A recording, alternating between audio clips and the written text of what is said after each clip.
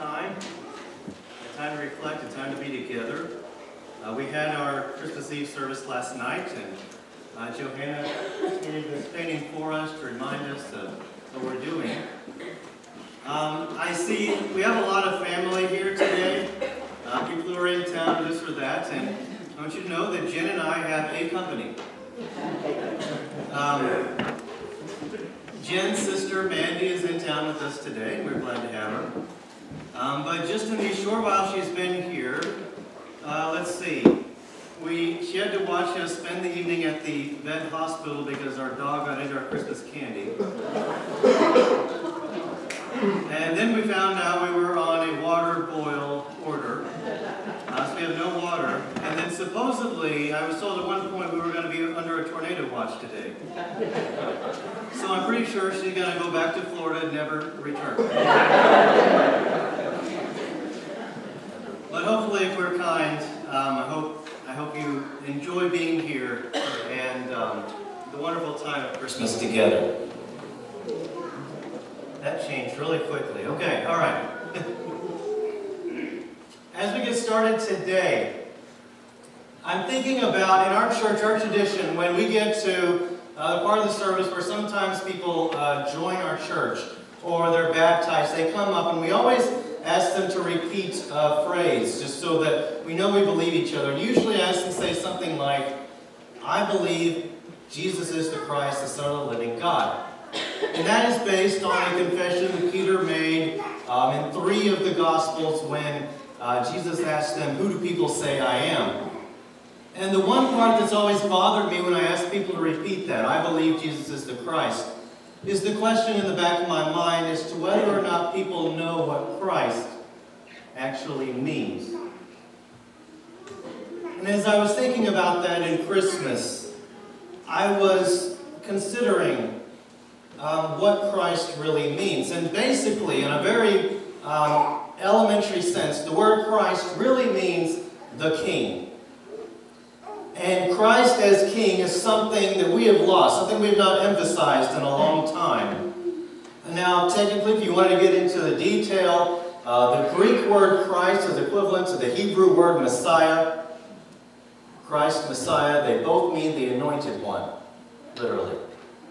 And if you go back in times, the anointed one anointing was when someone was designated for a special task. They poured oil on their heads and dedicated them that task. And one of the most well-known ones was king.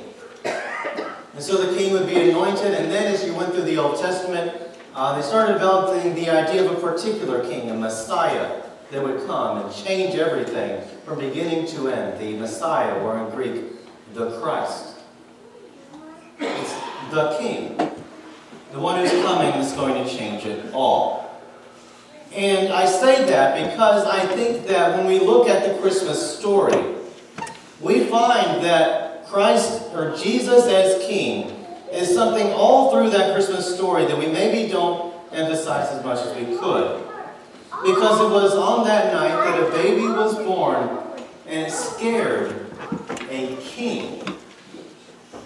If you've read that part of the story. So, with that going on, let's turn to our Bibles and look at a few places through Scripture where this emphasis of Christ as King happens over and over and over again. So, Matthew chapter 2, and we'll begin at the beginning of that chapter. We're going to get the story of the wise men, also called Magi, depends on your translation, but these wise men who saw the star in the sky and traveled to meet Jesus at his birth. And they had one particular belief about this baby. So beginning there in verse 1, it says this. After Jesus was born in Bethlehem in Judea, during the time of King Herod, Magi from the east came to Jerusalem and asked, where is the one who is to be born, what is this? King of the Jews. We saw his star when it rose and have come to worship him. And when Herod, who is, by the way, the current king in that area, when King Herod, heard this, he was disturbed, and all Jerusalem with him.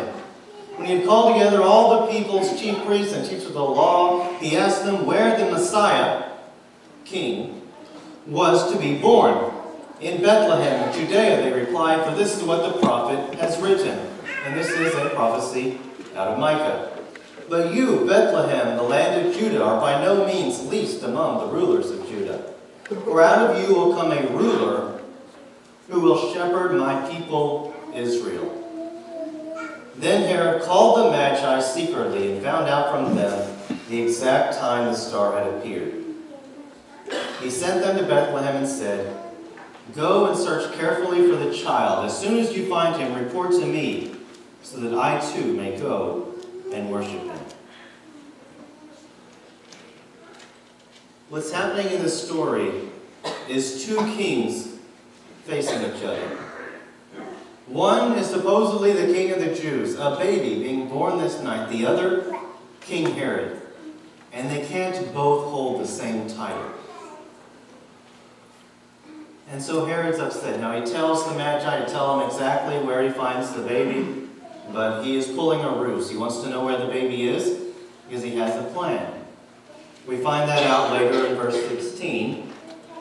The Magi, by the way, heard in a dream not to return and tell Herod, and so Herod's upset about it. Verse 16.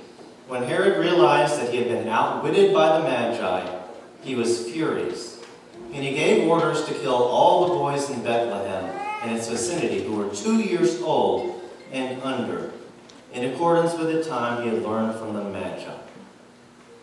So in other words, he is so afraid of this baby being born that they are calling the king of the Jews, so afraid he could lose his post, that he says he will destroy, murder all of the children 2 years and under in order to try and get this and wipe it out. The king of the Jews, no way, I'm the king. It was the night a baby scared a king. Now, to be honest, when I hear the word baby, I get scared too. But for different reasons. But on that night, a baby scared a king. And that's not the first time this emphasis of Jesus as King of the Jews appeared. So, if you're in Matthew, turn back to chapter 1, to the very, very beginning. You know how the New Testament begins? It begins with a wonderful and memorable genealogy. A genealogy is when you list out where everyone came from in terms of their history, their family, their lineage. And so you go to Matthew chapter 1 and you get the begats. Have you heard of this section? So-and-so begat so-and-so, who begat so-and-so, who begat so-and-so, who was the mother of so-and-so, who begat so-and-so, all the way down from Abraham to Jesus. And it's curious to us as to why they would bother opening the New Testament with such a boring section. And yet this is the beginning of the Christmas story. And maybe we get an idea. We get down to verse 17. And it says, "Thus there were 14 generations in all from Abraham to David, 14 from David to the exile to Babylon, and 14 from the exile to the Messiah." So one of the points of this genealogy, as best as I can tell, is to point out the line through which Jesus was born. And he takes it back through a very important person, a king linchpin here, by the name of King David. Because if you were going to be a king, you had to be from a kingly line, right? You didn't apply for the job of king. You were born into it. And because of the importance of lineage and genealogy, they decided to open the New Testament by pointing out that Jesus descended from the line of the kings. In fact, he was born in Bethlehem, the city of David, the king. He's the king of the Jews. That's the point.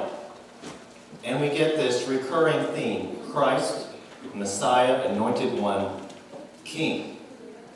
Go a little further. In Matthew chapter 4, Jesus has been now baptized by John the Baptist. He's gone out to the desert and fasted for 40 days and 40 nights and been tempted by Satan. And now he's ready to begin his ministry. He comes home and he preaches his first sermon. And in chapter 4, verse 17, it's summarized this way: "From that time on, Jesus began to preach, 'Repent, for the kingdom of heaven has come near.'" And for the remainder of his ministry, the emphasis on the kingdom of heaven will be there. He'll begin the Beatitudes in chapter 5 with blessed are the poor in spirit, for theirs is the kingdom of heaven. And he will continue to do parables to say, and the kingdom of heaven is like. Now, by the way, if there is a kingdom of heaven, then who is the king of the kingdom of heaven? He doesn't really say all that clearly. The implication is there that he is the king of his own kingdom. By the very emphasis on the kingdom of heaven, that idea is played out throughout the Gospels. And it changes everything. And you can go from the beginning of his life and now jump through some of that ministry part and get to the end of his life and see how the continued emphasis on him as king made others afraid, besides just King Herod. So move forward and go to Luke chapter 19 and hear the story of Palm Sunday. Palm Sunday, we recognize the Sunday before Easter, celebrates that time when Jesus rode into Jerusalem in victory near the end. He rode in that week triumphant, and people cheered him, and by Friday they were screaming for his crucifixion, the last week of his life. And there's an interesting point out of this. So you're in Luke chapter 19 and you read this story. Jesus sends off his disciples to go get for him a donkey that he is going to use to ride in. And so in verse 35, they brought it to Jesus, threw their cloaks on the colts, and put Jesus on it. As he went along, people spread their cloaks on the ground. And when he came near the place where the road goes down to the Mount of Olives, the whole crowd of disciples began joyfully to praise God in loud voices for all the miracles they had seen. And then hear their chorus. Blessed is the King who comes in the name of the Lord. Peace in heaven and glory in the highest. And then some of the Pharisees in the crowd said to Jesus, Teacher, rebuke your disciples. They called you king. They implied that you were something way out there and dramatic, like you were a Messiah or something. And Jesus responds, I tell you, he replied, if they keep quiet, these stones will cry out. It's almost a humorous response, like, well, you know what? If I made them be quiet, I'm pretty sure someone would praise this moment, even if it was the rocks in the ground. It's quippy. It's witty. In this moment, Jesus is riding the colt of a donkey, which goes back to a prophecy in Zechariah about the ruler and king riding into town on a donkey, which was ironic because usually a king would ride a beautiful stallion or steed or whatever the proper term is for a fancy horse. Someone could tell me later, I don't know. A mare? I'm going to stop there.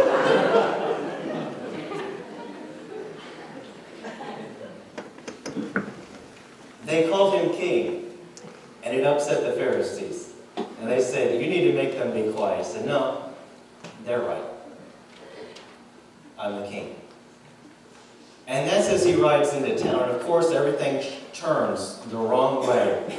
The Pharisees will arrest him, put on trial. They don't have the power to actually execute him, so they take him to the Romans. And their accusation to the Romans is to say, because they wouldn't care, the Romans wouldn't care if Jesus was blasphemous or said something they didn't like or went against the system of the time. The only thing the Romans might possibly care about is if he was causing an insurrection and claiming to be a king himself. They said, yeah, he's not in favor of the king and Caesar, you know. He's claiming to be a king. And so Pilate calls Jesus in to question him on it. And so here we are in Matthew 27. Jesus standing before Pilate. Verse 11. Meanwhile, Jesus stood before the governor, and the governor asked him, are you the king of the Jews? That was the accusation. You have said so, Jesus replied. When he was accused by the chief priests and the elders, he gave no answer, Then Pilate asked him, "Don't you hear the testimony they are bringing against you?" But Jesus made no reply, not even to a single charge, to the great amazement of the governor. Pilate looks him square in the eye and says, "Are you the king of the Jews?" You said it yourself. This accusation of him being a king, the one that scared King Herod, is now being brought before Governor Pilate. And it's not being let go. Move forward a little bit more. In Matthew chapter 27, go to verse 27 and following, we get the famous story of the soldiers mocking and flogging Jesus. And what did they do? Well, they whipped him and they hurt him and they did all of these things. And then what did they place on his head? A crown of thorns. Did you get that? A crown of thorns. Which this is more than just a torture or hurt him device. This is a mocking. Right? You ever thought of that? They didn't just put the crown of thorns. They put a robe on him. They got a staff. They knelt down and said, "Hail, King of the Jews." This isn't just a traditional story we've heard. This is mocking for the thing that people claimed he was, a king. So you get that verse, verse 27. Then the governor's soldiers took Jesus into the praetorium and gathered the whole company of soldiers around him. They stripped him and put a scarlet robe on him. It's very royal. I can say the word. And then they twisted together a crown of thorns and set it on his head. They put a staff in his right hand, and they knelt in front of him and mocked him. "Hail, King of the Jews!" They said. They spit on him and took the staff and struck him on the head again and again. And after they had mocked him, they took off the robe and put his own clothes on him. They led him away to crucify him. The accusation of being king of the Jews continues to follow him, and that becomes absolutely clear when they put him up on the cross and they hang a sign above his head. Move over to John chapter 19, and we get this part of the story. Pilate had a notice prepared and fastened to the cross. This is the sign above Jesus' head. It read, "Jesus of Nazareth," what? "The King of the Jews." Many of the Jews read this sign, for the place where Jesus was crucified was near the city, and the sign was written in Aramaic, Latin, and Greek. The chief priests of the Jews protested to Pilate, "Do not write King of the Jews," but that this man claimed to be King of the Jews. Pilate answered, "What I have written, I have written." And the accusation that was made against him was there permanent, written above his head for all the world to see in no less than 3 languages. King of the Jews. Now you tell me that when we stand up here and we say Jesus is the Christ, we are saying he is the King, the anointed one, the Messiah.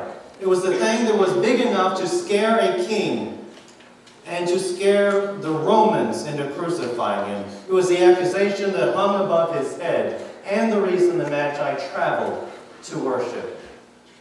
And what is amazing about Christmas, perhaps more than anything else, is that on Christmas Day we realized that Jesus, though he was a king, would not be the kind of king they expected. Because if you think of the entry of a king into this world, you would not think of Christmas Day.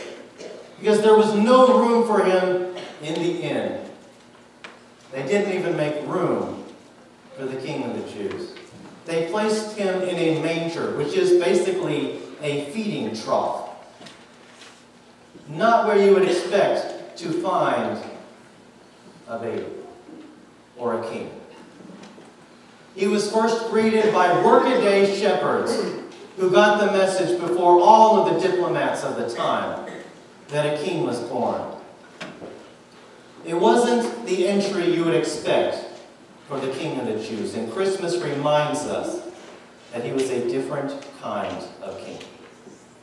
To say that Jesus is the Christ, to call him Jesus Christ, is not to say that Christ is his last name,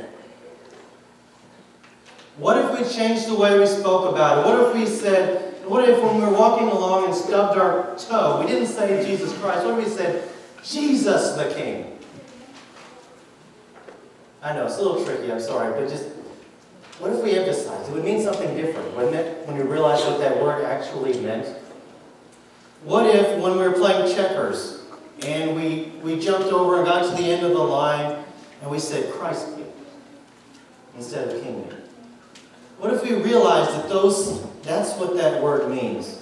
It's more than just something we put at the end of his name. What if we realized that the first ever king-size bed was just a manger? Because the king laid in it. Christ equals king. Messiah equals king. And when you confess him to be that, it changes your life.